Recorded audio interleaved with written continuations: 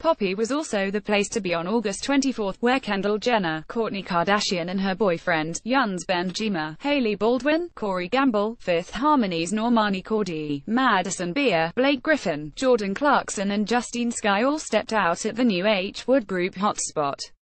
Kourtney and her boyfriend were canoodling all night long, an eyewitness told ET. They were hugging, kissing and dancing. They never left each other's side. They seemed super happy together. The other major event of the weekend was the big Floyd Mayweather vs. Conor McGregor fight in Las Vegas, which Mayweather won in a close 10-round battle.